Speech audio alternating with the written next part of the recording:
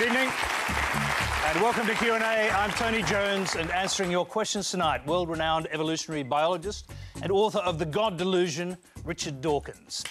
And wait a minute. Hold your applause just for a moment. And Australia's most senior Catholic churchman, the Archbishop of Sydney, Cardinal George Pell. Please welcome our special guest.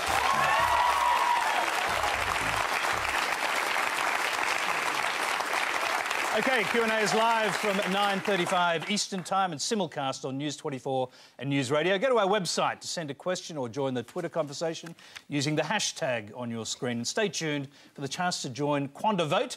You can register on your smartphone or smart device at the address on the screen. The address is quandavote.tv, I should say. Our first question tonight comes from Naomi Roseth.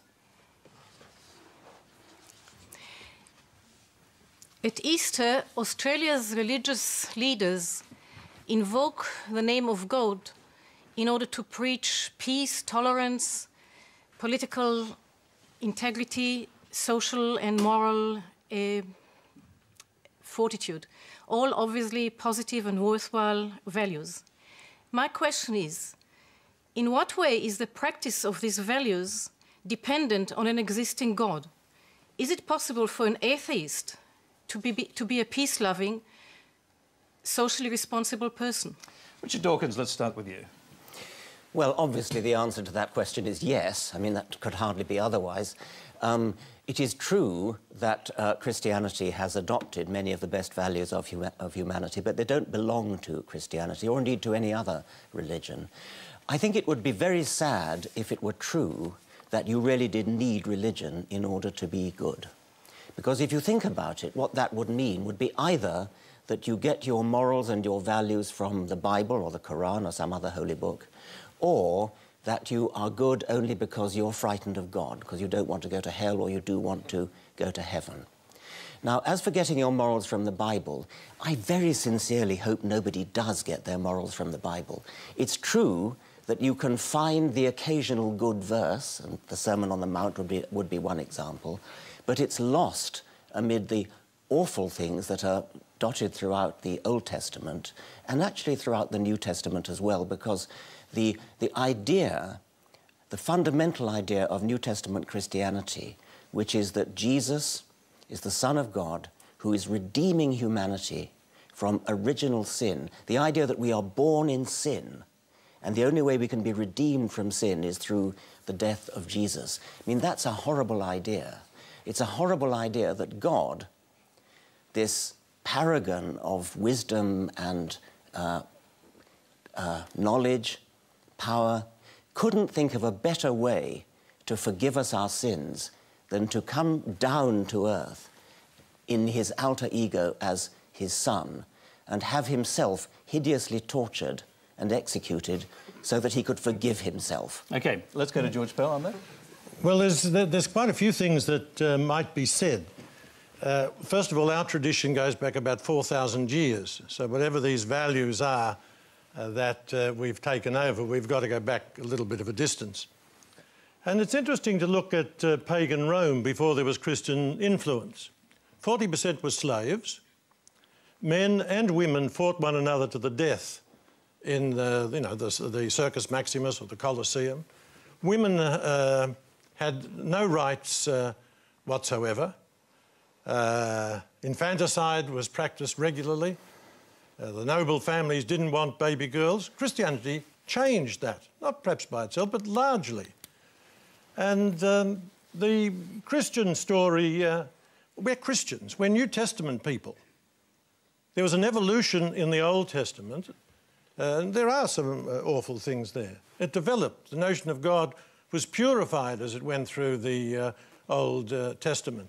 Can I just interrupt you just to bring you to the point of the question, which was really about whether atheists can lead a good life and be good people and socially responsible and so on? Yeah, absolutely. You accept that? Yeah, absolutely.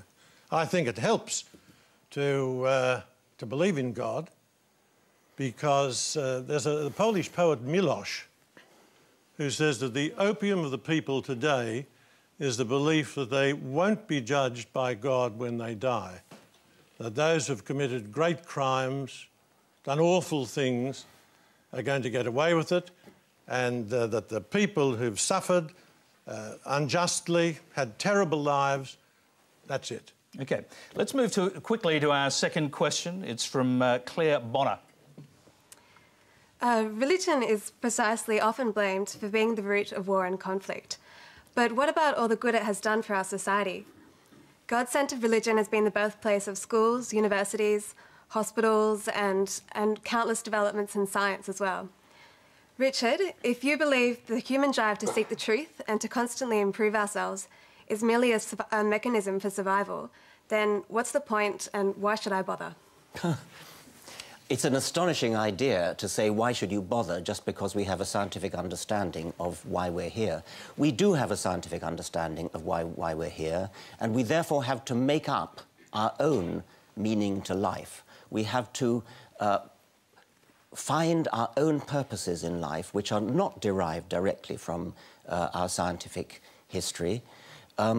When you say that Christianity has been responsible for a lot of good, including science, by the way, which is somewhat ironic, I think that most of the great benefits in humanity, such as the abolition of slavery, such as the emancipation of women, which the Cardinal mentioned both of, these have been wrung out of our Christian history without much support from Christianity.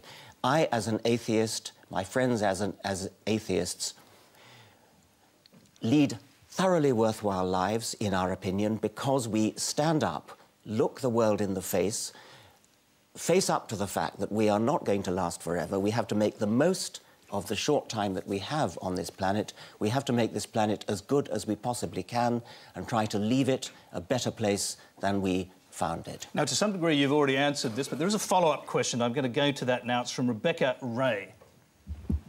My question for you today is, without religion, where is the basis of our values? And in time, will we perhaps revert back to Darwin's idea of survival of the fittest? Richard Dawkins, you can answer that and I'll bring in Cardinal Pell. I very much hope that we don't revert to the idea of survival of the fittest in planning our politics and our values and our way of life. I've often said that I'm a passionate Darwinian when it comes to explaining why we exist. It's undoubtedly the reason why we're here and why all living things are here.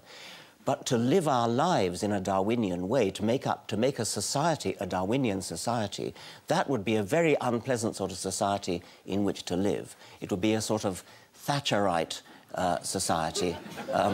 And we want to, I mean, in a way, I feel that one of the reasons for learning about Darwinian evolution is as an object lesson in how not to set up our values and our social lives. George Pell. Well, it's interesting because I think in the space of about 2 minutes, Richard has said two different things. One of which is that science can't tell us why we're here, and then in the next minute, trying to say that it does. No, I said it can tell us why we're here. It can't. Well, I simply contradict you in that case. Well, what is the reason that science gives why we're here? Science tells us how things happen. Science tells us nothing about why there was the Big Bang, why there is a transition from inanimate matter to living matter. Science is silent on... we could solve most of the questions in science and it would leave all the problems of life almost completely untouched. Why be good? There are... why be good is a separate question, which I also came to. Why we exist, you're playing with the word why there. Science is working on the problem of the antecedent factors that lead to our existence. Now, why in any further sense than that, why in the sense of purpose, is, in my opinion, not a meaningful question. You cannot ask a question like, why do mountains exist, as though mountains had some kind of purpose. What you can say is what are the causal factors that lead to the existence of mountains, and the same with life and the same with the universe.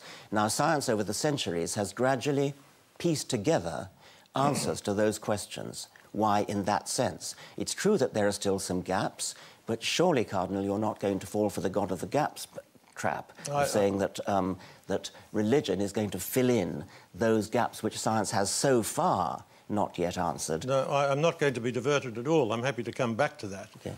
We will be coming back to it because I know there are questions that relate to some of the bigger issues you're talking about, but you could respond and then we'll move on to our next question. I hope I'll be allowed to. You certainly will.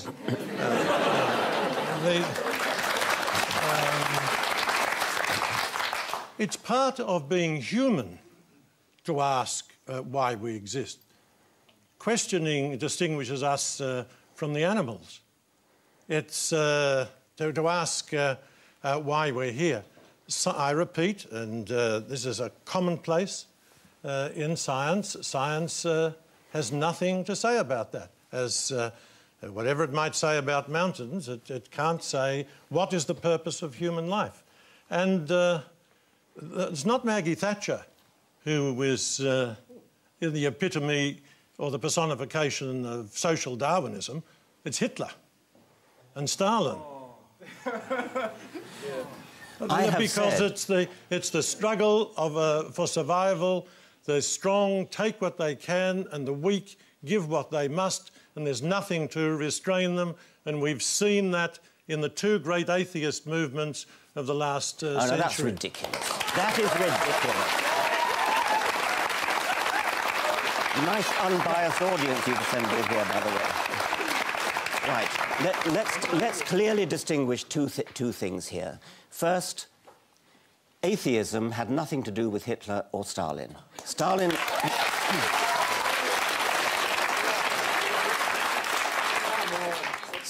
was an atheist, Hitler was not. It doesn't matter what they were with respect to atheism. They did their horrible things for entirely different reasons. Now, you are right when you say that aspects of what Hitler tried to do could be regarded as arising out of Darwinian natural selection. That's exactly why I said that I despise Darwinian natural selection as a motto for how we should live. I tried to say we should not live by Darwinian principles, but Darwinian principles explain how we got here and why we exist in the scientific sense. Now, Cardinal, you said it's part of human nature to want to ask the question why, in the sense of purpose. It may very well be part of human nature, but that doesn't make it a valid question. There are all sorts of questions which you can ask. What's funny about that? What is funny about that? OK, we'd like the audience not to yell out. If we can do that, that'd be great. We're going to move on. I didn't finish, I'm sorry. OK, we'll finish your point. OK. Because there are lots of questions pertaining to this. We will the question why is not necessarily a question that deserves to be answered. There are all sorts of questions that people can ask, like, what is the colour of jealousy? That's a silly question. Exactly. Why is a silly question?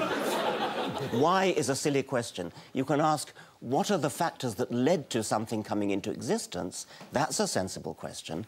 But what is the purpose of the universe is a silly question. It has no meaning. Could I just interpose very briefly? Very briefly. I think it's a very poignant and real question to ask, why is there suffering? We will be asking that question, believe it or not. This is Q&A. It's live and interactive. Tonight we're experimenting with QuandaVote, a new way for Q&A viewers to share their opinions on the issues we discuss. You can go to the QuandaVote.tv website on your smartphone, tablet or computer to vote in our very first question, and that is, does religious belief make the world a better place? Does religious belief make the world a better place? We'll report back later on your views. First, let's move on to our next question for our panel. It comes from Paul Hanrahan. My question is for Richard Dawkins. You're on the record as saying you can't prove that God doesn't exist, and you say you're agnostic rather than atheistic. Why do you appear as the champion of atheism around the world? Why do you accept offers to appear as the champion of atheism? And why are you so evangelical in the prosecution of your cause? Isn't that a touch hypocritical and unscientific? Yes, Richard Dawkins, I'm a bit confused about this because you just referred to yourself moments ago as being an atheist, and yet with the Archbishop of Canterbury you referred to yourself as an agnostic. In the God delusion, I made a 7-point scale. 1 is I'm totally confident there is a God. 7 is I'm totally confident there is not a God. 6 is, to all intents and purposes, I'm an atheist. I live my life as though there is no God. But any scientist of any sense will not say that they positively can disprove the existence of anything. I cannot disprove the existence of the Easter Bunny, and so I'm agnostic about the Easter Bunny. It's in the same respect that I'm agnostic about about God. So, what proof, by the way, would change your mind? That's a very difficult and interesting question because, I mean, I used to think that if somehow, you know, great big, giant, 900-foot-high Jesus with a voice like Paul Robeson suddenly strode in and said, "I exist, here I am." But even that, I actually sometimes wonder whether that would... I think you're hallucinating. Exactly. I agree. I agree. Can I ask you? Well, can I just put a question to you? Could you ever provide Richard Dawkins with the sort of proof he requires for belief, scientific proof of the existence of God? No, because I think he only accepts proof that is rooted in sense experience. In other words, he excludes the world of metaphysics, say the principle of contradiction, and he excludes the possibility of arguments that don't go against reason, but go beyond it. But could I make one little suggestion as to why Richard calls himself an atheist? Because in one of his blogs in 2002, he was discussing whether he's an agnostic or a non-theist. He said he prefers to use the term atheist because it's more explosive, it's more dynamic. You can shake people up. Whereas if you're just going around saying that you're an agnostic or a non-theist, it's not... these are his own words. Well, let's let Richard Dawkins... I don't remember saying that. It wouldn't totally surprise me. It's in 2002. It's an ongoing issue. What's the best way? There is a problem with the word atheist, especially in America. I don't know whether it's true in Australia. There's a lovely woman. I'm blocking on her name because I'm jet-lagged. She's Irish-American woman. Anybody help me? There are quite a few Irish-American women. Sorry about that. Sorry? No. Anyway, I do apologise personally to her for forgetting her name. She's an actress and she's got she did a film on how she escaped from the Roman Catholic Church, and it's a very moving film. And at the end, her mother discovered that she was an atheist, and her mother phoned her up and said, "Well, I don't mind you not believing in God, but an atheist?" Her name's Julia Sweeney. So it's suddenly come back to me. I strongly recommend that. Now, the point is that the word atheist, unlike just simply not believing in God, has bad connotations. And so, to some extent, people have wished to depart from that and change the name to non-theist or secularist or non-believer.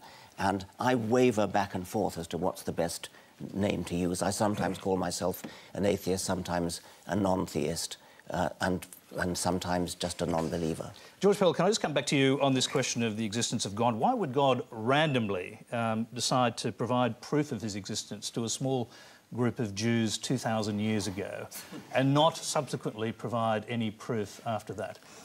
Well, I don't think there's ever been any scientific proof. I don't believe God does anything randomly, although he might set up a system which works apparently through, through chance, through random. But if you want to get if you want something done, you've got to ask somebody. It's no good, say, my asking everyone in the congregation, "Will you do something?" Normally you go to a busy person because you know they'll do it. And so, for some extraordinary reason, God chose the Jews. They weren't intellectually the equal of either the Egyptians or the... Intellectually? Intellectually, morally... How can you know intellectually? Because you see the fruits of their civilization. Egypt was the great power for thousands of years before Christianity. Persia was a great power. Chaldea. The poor, the little Jewish people, they were originally shepherds. They were stuck, they're still stuck between these great powers. That's not a reflection of your intellectual capacity, is it, whether or not you're a shepherd? Well...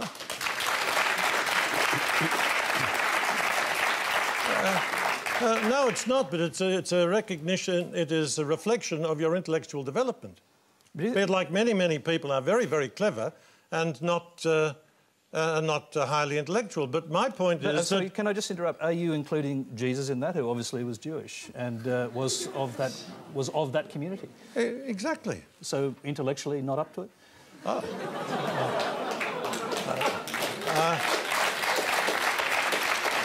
Well, That's a nice try, Tony. The people, in terms of sophistication, the Psalms are remarkable. In terms of their buildings and that sort of thing, they don't compare with the great powers. But Jesus came not as a philosopher to the elite. He came to the poor and the battlers. And for some reason, he chose a very difficult, but actually they are now an intellectually elite, because over the centuries they've been pushed out of every other form of work. Jesus, I think, is the greatest, the Son of God, but leaving that aside, the greatest man that ever lived. So I've got a great admiration for the Jews, but we don't need to exaggerate their contribution in their early days. All right, you're watching Q&A. Remember, you can send your web or video questions to our website. The address is on the screen to find out how to do that. Our next question is a video. It comes from Andrew Watson in Blackburn, Victoria. Question for Richard Dawkins. The Big Bangers believe that once there was nothing, then suddenly, poof, the universe was created from a Big Bang. If I have nothing in the palm of my hand, close my fingers, speak the word bang, then open my fingers again, still I find there is nothing there. I ask you to explain to us in layman's terms how it is that something as enormous as the universes came from nothing. Richard Dawkins. Well, obviously you're not a physicist, and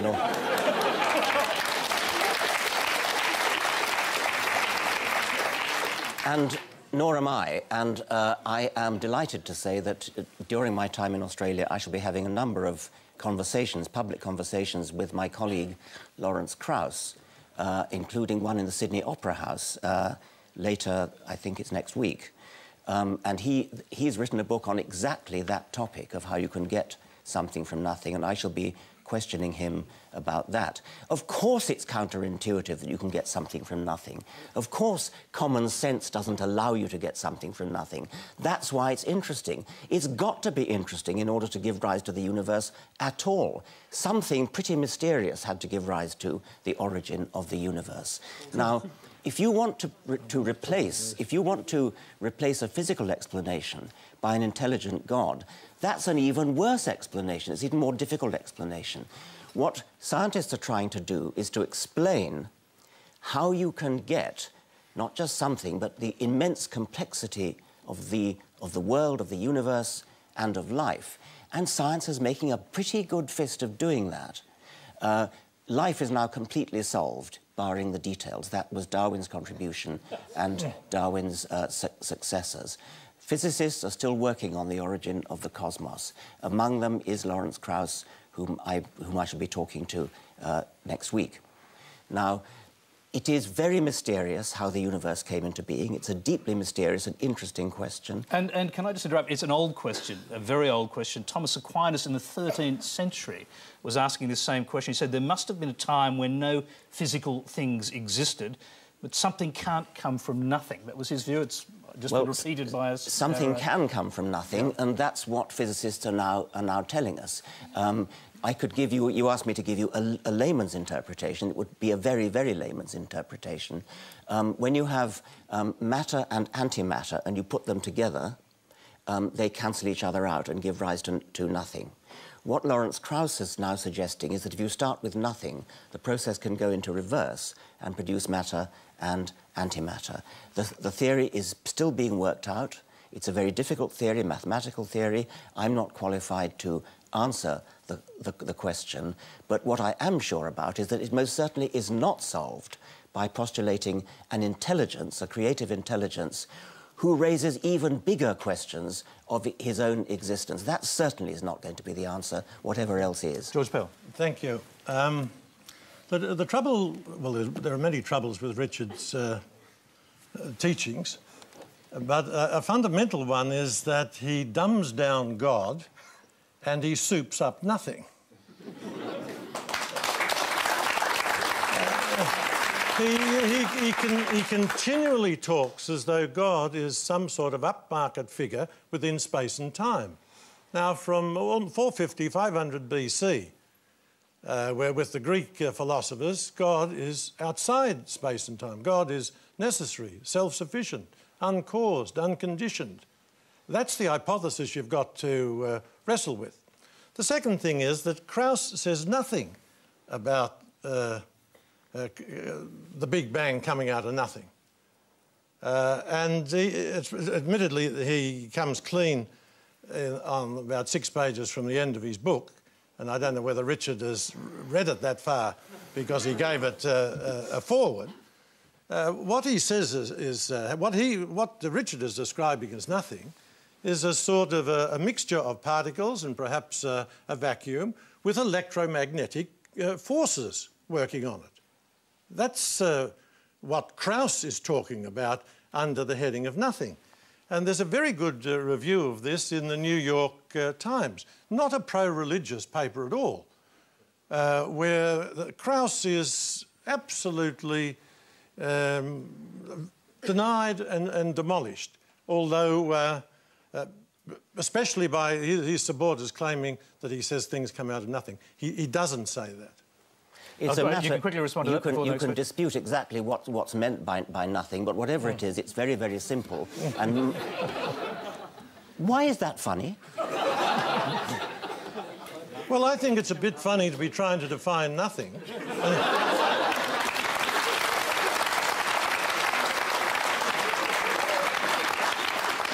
Well, can I put that to you as a question? Is it equally feasible, since you can't prove the existence of God, that the nothing you're talking about is in fact some creative force?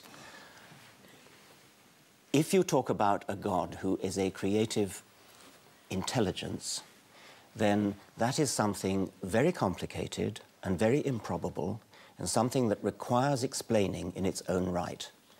The nothing that Lawrence Krauss is talking about, whether or not it's what a naive person would conceive as nothing or what a sophisticated physicist would consider to be nothing, it is going to be something much, much simpler than a creative intelligence. We are struggling, we're all struggling, scientists are struggling, to explain how we get the fantastic order and complexity of the universe out of very simple and therefore easy to understand, easy to explain beginnings. Lawrence Krauss calls the substrate of his explanation nothing. It's possible to dispute whether nothing is quite the right word, but whatever it is very, very simple and therefore is a worthy premise for an explanation. Whereas a God, a creative intelligence, is not a worthy substrate for an explanation because it is already something very complicated. And it's no good invoking Thomas Aquinas and saying that God is defined as outside time and space. That's just a cop-out. That's just an evasion of the responsibility to explain. That's just setting out what you want to prove before you've even started. OK, let's move on to a question. Let's move on to a question on evolution for Cardinal Peltz from Joe Blades. As a young Catholic scientist, I'd like to ask the Cardinal to clarify the Roman Catholic Church's position on evolution and comment on whether the dichotomy between science and religion is in fact real. Well, science and religion are two different activities, and in the Catholic Church, you can believe to some extent what you like about evolution. I think Darwin made a great contribution. I remember talking with Julius Kornberg, a very distinguished biologist, and he's worked with ants for years. And he said, you know, he's managed to change them by changing the conditions. But there are a number of things that evolution doesn't explain. Darwin realised that. Darwin was a theist because he said he couldn't believe that the immense cosmos and all the beautiful things in the world came about either by chance or out of necessity. He said, I have to be ranked as a theist. Now, that's just not true. Excuse me, it's plain not true. It's on page 92 of his autobiography. Go and have a look. Sorry, can I just bring you, in a sense, to the point of the question? Do you accept that humans evolved from apes? Yeah, probably. From Neanderthals, yes. Whether... Okay. From Neanderthals? Probably. Why from Neanderthals? Well, who else would you suggest? Neanderthals were our cousins. We're not descended from them. And we're both descended from... Are these extant cousins? Where will I find a Neanderthal today if they're my cousins? They're not extant, they're extinct. Exactly, that's my point. Your point is that because they're not... that because they're extant, they can't be our cousins. I really am not much fussed. That's very clear.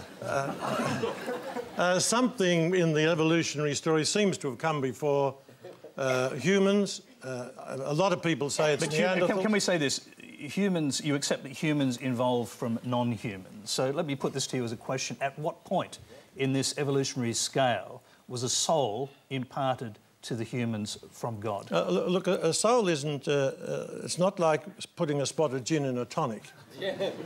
The soul is the principle of life. So whenever there was a principle of life that could question, that could be open to awe, that was able to communicate, then we had the first human. Now, we believe that the first humans developed in South Africa. I'm not quite sure how long ago, and that all humans have developed from that. We know most about that. There aren't remains. We know most about that because of the drawings they left on the on walls and caves and that sort of thing. No such thing from Neanderthals. So we can't say exactly when there was a first human, but we have to say if there are humans, there must have been a first one. There might have been equal first, but if there is a progression, there's got to be first. So are you talking about a kind of Garden of Eden scenario with an actual Adam and Eve? Well, what Adam and Eve terms, what do they mean? Life and earth.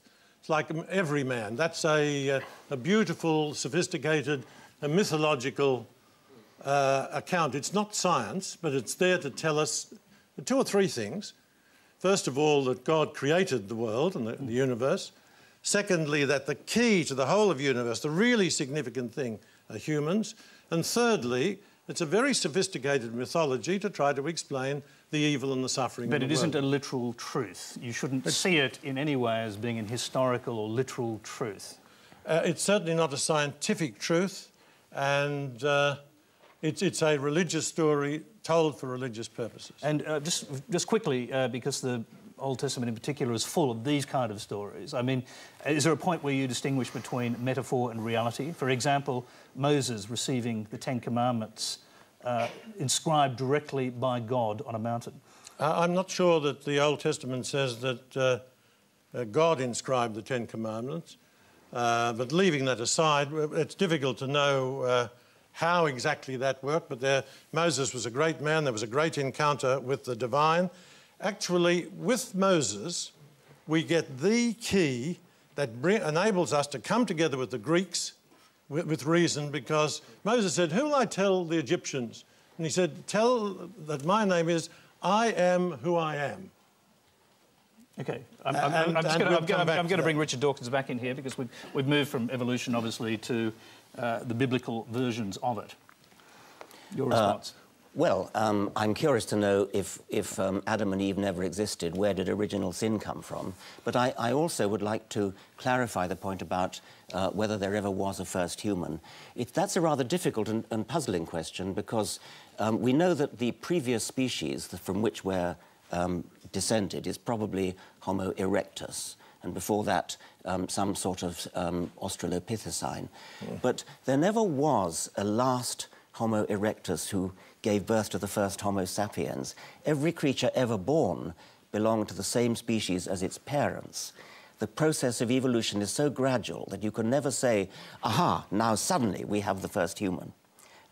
It was always a case of just a slightly different from the previous generation. That's a scientific point, which I think is quite interesting. I'm not sure if it has theological significance, except that I think successive popes have tried to suggest that the soul did indeed get added, rather like gin to tonic, at some particular point during evolution. At some point in evolution, there was no soul, and then later there was one. So it is quite an interesting question to ask. Now we have rather a good fossil record from Africa, of the descent of humans, from Australopithecines to various species of Homo, perhaps Homo habilis, perhaps Homo erectus, then archaic Homo sapiens, and then modern Homo sapiens. At what point did the soul get injected?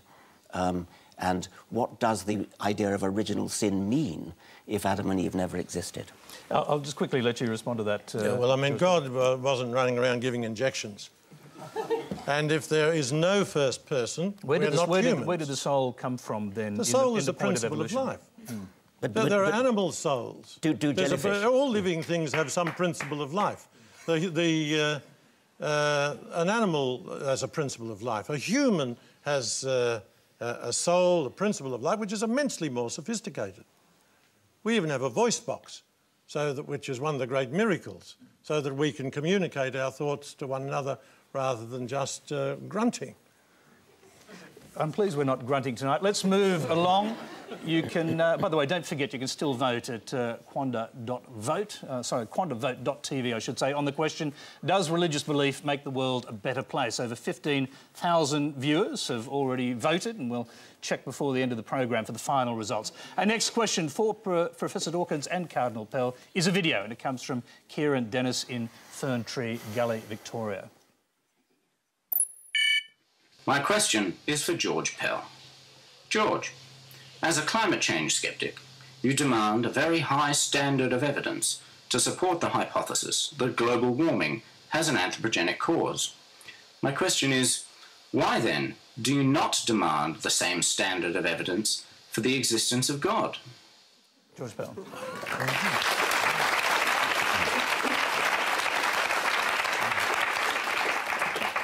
I'm very, very happy to answer that. First of all, I'm not a sceptic about climate change. I grew up in Ballarat. The weather was always shy. I worked for years in Melbourne. If you don't like the weather in Melbourne, wait 20 minutes.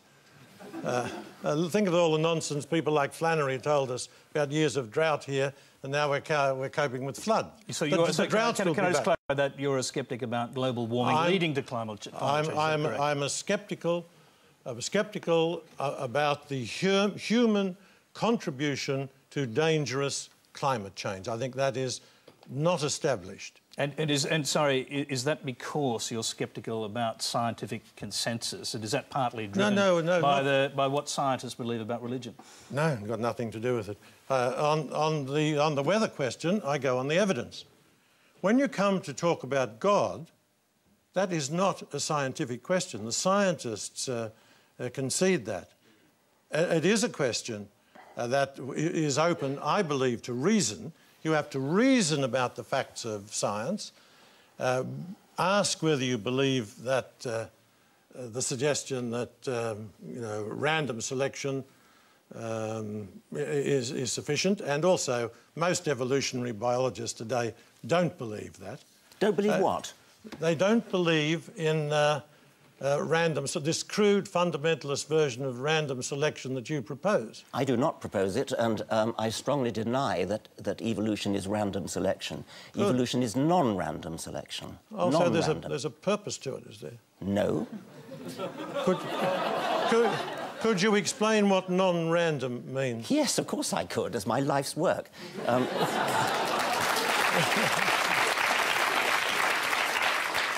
It's a hard thing to say, but keep it brief. There's random genetic variation and non-random survival and a non-random reproduction, which is why, as the generations go by, animals get better at doing what they do. That is quintessentially non-random. It does not mean there's a purpose in the sense of a human purpose, in the sense of a guiding principle which is thought up in advance. With hindsight, you can say something like a bird's wing looks as though it has a purpose. A human eye looks as though it has a purpose, but it has come about through the process of non-random natural selection. There is no purpose in the human sense. There's a kind of pseudo-purpose, but it's not a purpose in the human sense of conscious guiding. But above all, I must stress that Darwinian evolution is a non-random process. And one of the biggest misunderstandings, which I'm sorry to say the Cardinal's just perpetrated, is that evolution is a random process. It is the opposite of a random process. A brief response to that, if you can.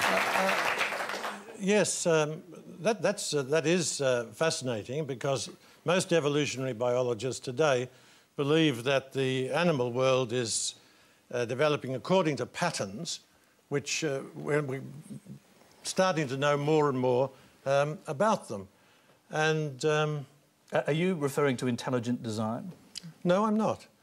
I'm leaving that right to one side. Do you believe in intelligent design? I believe... Or that there's an intelligent designer? I believe God is intelligent.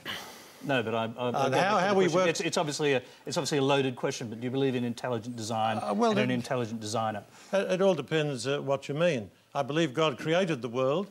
I'm not entirely sure how it works out scientifically. But I wonder, you know, whether Richard believes that the order, the patterns we see in nature, whether they are real or whether they're an illusion. I'm going to leave that question. They are real. All right. OK. That's a quick answer. Let's go to our next question. It is a video. It comes from Matthew Thompson in Toowong, Victoria. I'm an atheist. What do you think will happen when I die, and how do you know? George Pell, we'll start with you. You ought to be an authority on this, I imagine.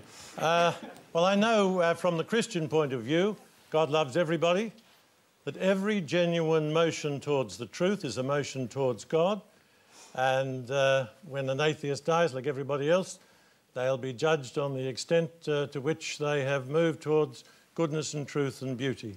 But in the Christian view, God loves everyone except those who turn their back on him through evil acts. Oh, so atheism not an evil act? No, not well. No, I don't. In most cases, it's not. So many honest atheists. I guess to get to the point of the question, I suppose he may be having a little wager here, but is it possible for an atheist to go to heaven? Well, it's not my business. No, but you're the only authority we have here. I would say certainly. Yeah. Certainly. And just on the subject of heaven, if we can, what is your own concept of what heaven is? Well, even St. Paul was severely agnostic, but one way in which the Christians differ from the Greeks believed in the immortality of the soul. We Christians believe, with one section of the Jewish people, in the resurrection of the body. So, in some sense, we will be there as continuing persons. In some, with a new heaven and a new earth, with all the good things that we've done will be incorporated into the new heaven and new earth. How it'll work out, I don't know, because I think physically and morally and intellectually we're at our peak at different stages in our life. How it'll work out, I've got no idea. But that's the general outline of Christian teaching. You believe, you think about it as a kind of collection of individual souls. In fact, obviously billions and billions of individual souls with their own personality existing in some galactic space.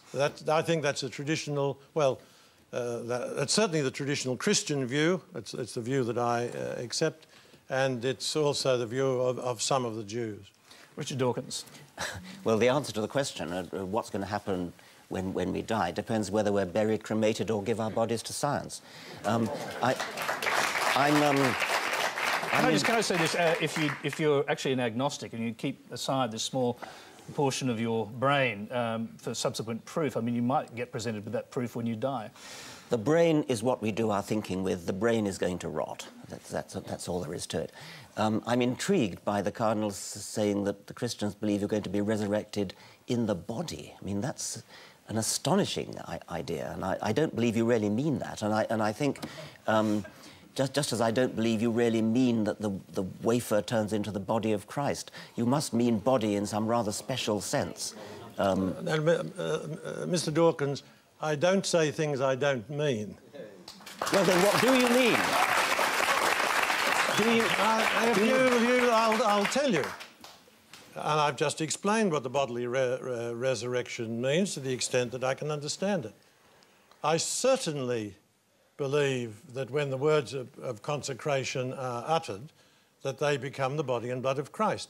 Now, I've had a little kid come up to me when that was explained and say, can I have a look in the chalice to see if it's turned to blood? And of course it hasn't. We don't believe that. It's not against reason. I believe it because I believe the man who told us that was also the Son of God. He says, this is my body, this is my blood. And I'd much prefer to listen to him and take his word than yours.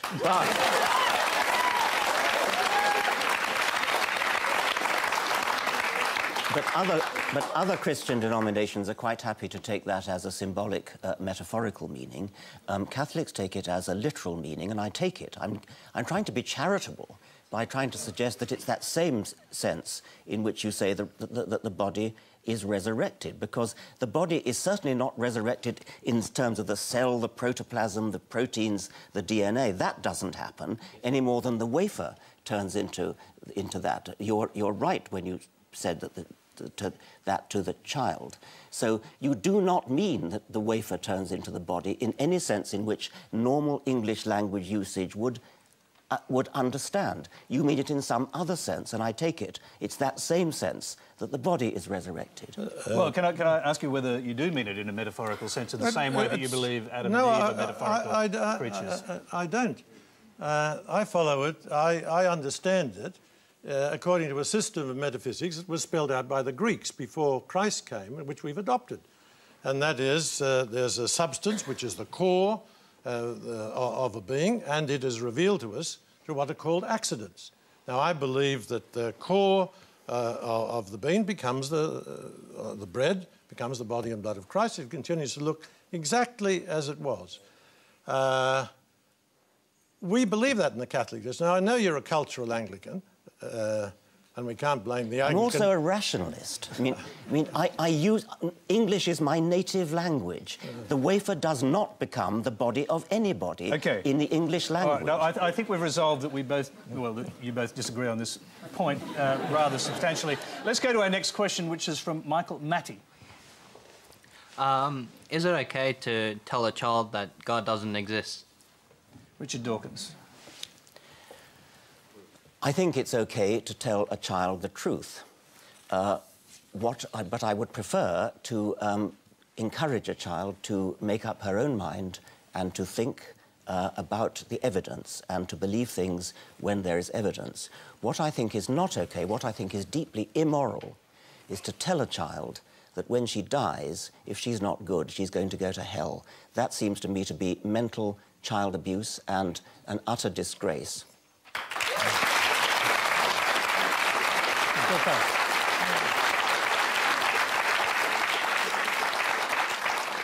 I remember when I was in England, we were preparing some young English boys.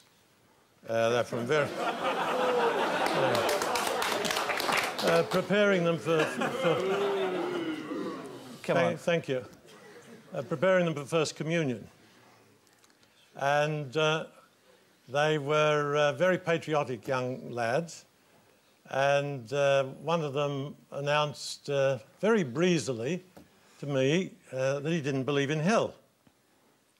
And I mean, certainly the idea of any child being sent to hell, I agree that that is grotesque, and that's not the Christian God. But anyhow, this kid, I said simply, Hitler. Do you think Hitler might be in hell? Started the Second World War, caused the death of 50 million? Or would you prefer a system where Hitler got away with it for free? Anyhow, the little kid was quite patriotic, and he said, he realised hell was in with a chance if Hitler was going to go there. What about a system where he was simply obliterated and didn't exist anymore? Well, he would have got away with too much, as far as I'm concerned. So you actually, prefer the idea of hell as a place of punishment but for who? Where do you draw the line? Do unbelievers go to hell? No. The only people... well, one, I hope nobody's in hell. We Catholics generally believe that there is a hell. I hope nobody's there. I certainly believe in a place of purification. I think it'll be like getting up in the morning and you throw the curtains back, the light is just too much. God's light would be too much for us. But I believe, on behalf of the innocent victims in history, that the scales of justice should work out. And if they don't, life is radically unjust. The law of the jungle prevails. OK, well, I'm just going to go to our next question, which we can respond to some of these issues through that. It's a video question. It comes from Nick Walsh in Nyngan, New South Wales. How can there be a compassionate God who is all-powerful and has created us, yet we suffer? Why create such a world in the first place? Richard Dawkins, you can reflect on that and the previous question.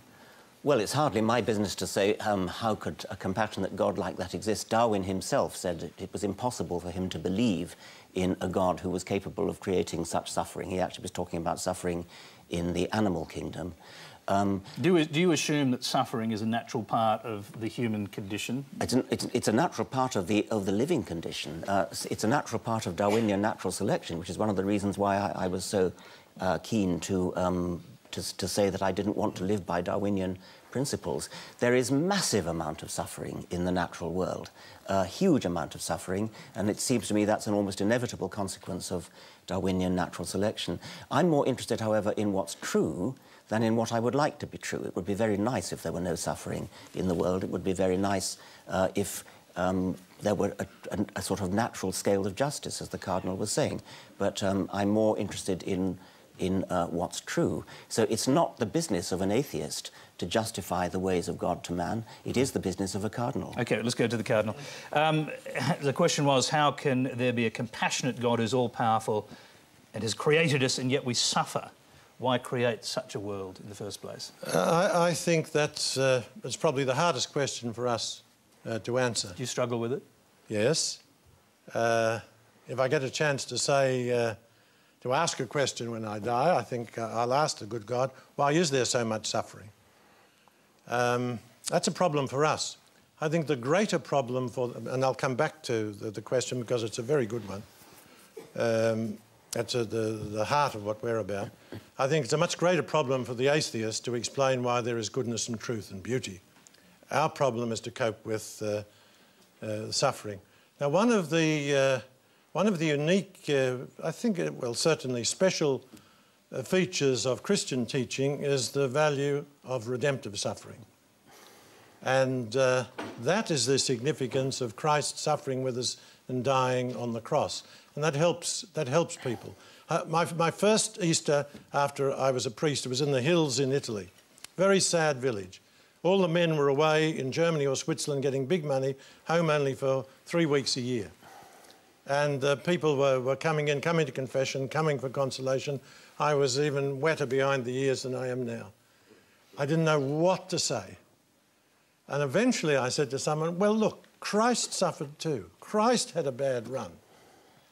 Christ died on the cross, and we believe that through his suffering, good will eventually triumph. Can I take it to a bigger level than that village, to the Holocaust, to genocide, to famine? If there is an omnipotent and all-powerful God, why does he let these things happen? That's a very good question, but if God is going to allow us to be good, he's got to give us freedom. There's no alternative to that. But he chose to intervene at different times in history to save the Jews when they were going over the river Jordan. I mean, there are many times when apparently God has intervened in biblical times. Why not now? Well, that's, I think Revelation is complete. That's a mighty question. He helped probably through secondary causes for the Jews to escape and continue. It's interesting, through these secondary causes, probably no people in history have been punished the way the Germans were. It's a terrible mystery. Well, I think there'd be a very strong argument saying that the Jews of Europe suffered worse than the Germans. Yes, that might be right. Certainly, the suffering in both. I mean, the Jews, there was no reason why they should suffer. OK. I'm just going to... We're running out of time. I'm going to go to another question. It's on a different subject from Anita Wu. Jesus preaches, love thy neighbour as thyself. So, Cardinal Pell, how can you be against giving our gay neighbours marriage rights when equality and respect are the fundamental foundations of loving and spreading love?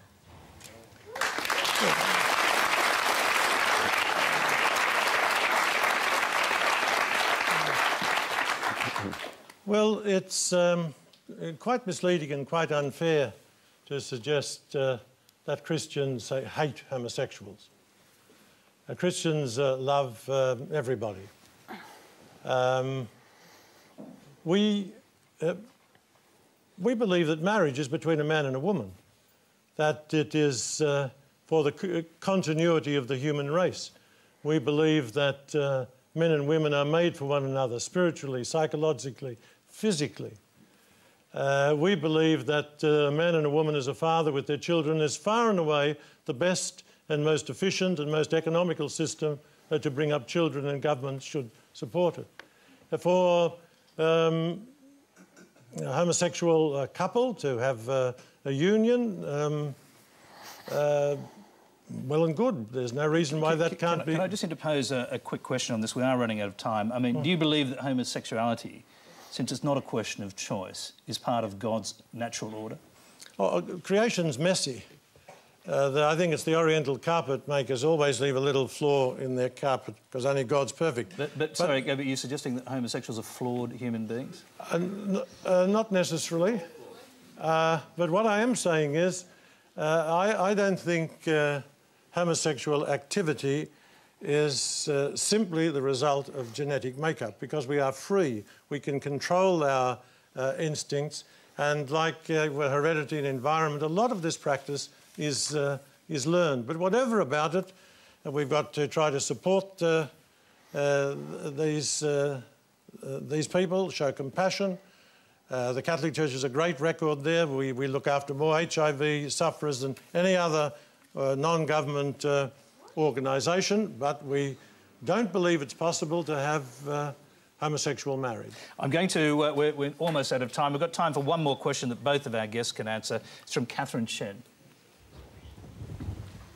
As an atheist, Professor Dawkins, do you believe that believing in God for emotional support should be allowed, even temporarily? Research has proven that people who believe in God has a better chance of surviving terminal illnesses such as cancer, as well as living longer when they go to church. So do you think that believing in God is beneficial for our well-being, even if God is an illusion? It's perfectly possible that, as you say, believing in God has beneficial effects upon health. It's possible that you're less likely to suffer a duodenal ulcer or something of that sort. But I do have to stress, I mean, that's an utterly trivial argument compared to the truth of whether God actually exists or not. I mean, that's a really big question. It's an important question, one that the Cardinal and I would agree on. And if there is some minor benefit to health one way or the other, the evidence is not good, by the way, but even bending over backwards to suggest that the evidence is there, that psychosomatic illness may be healed, may be alleviated somewhat by a belief in God. Psychosomatic medicine is well known. Placebos work. If God is simply a placebo, that's fine. But I'm interested in whether he's actually there. OK, Cardinal Pell, final word, actually. Yeah, so am I. It's a question of truth. Christians don't present God as like Santa Claus, something that a myth that's useful for children. And believing in God and being a Christian cuts both ways. More people were killed for their Christian belief in the last century than any other century, probably than all the other centuries combined.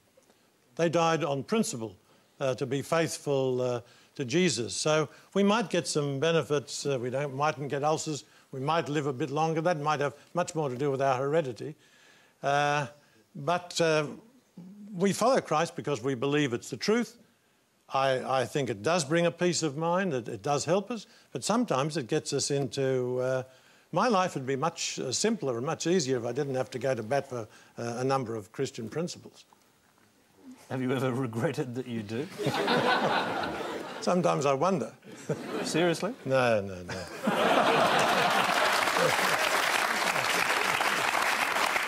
OK, that's all we have time for tonight. Before we go, let's check the final results of tonight's Quanda vote. With more than 20,000 of you voting, we have a 76% saying no.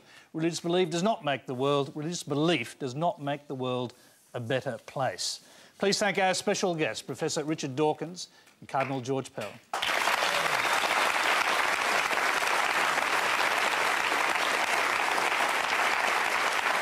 And